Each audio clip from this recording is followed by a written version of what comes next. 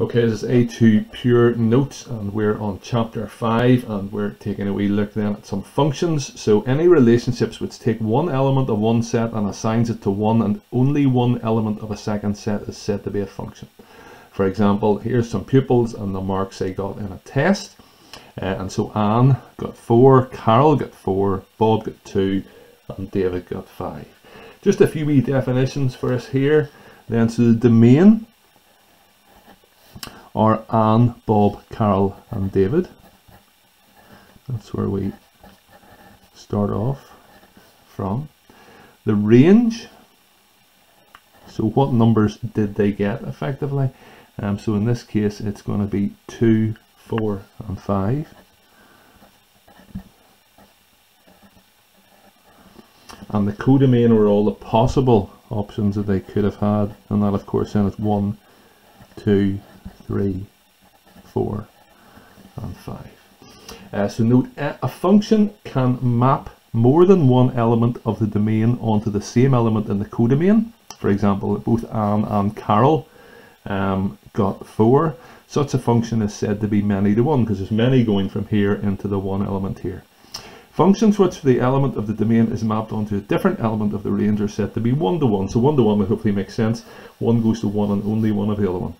Relationships which occur, or one to many, can occur, but from our definition above, they are not functions. So this one here, our domain, of course, is A, B, and C.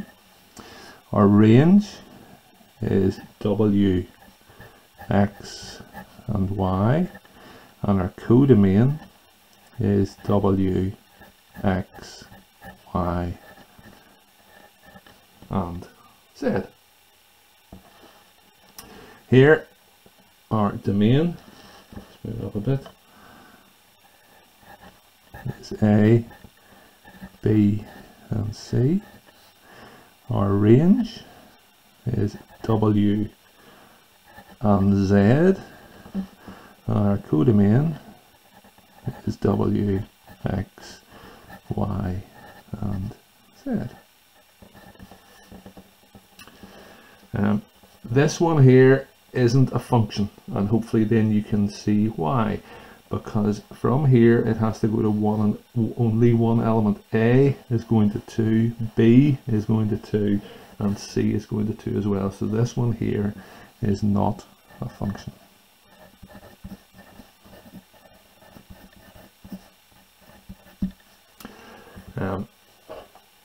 And that's just the basics then of our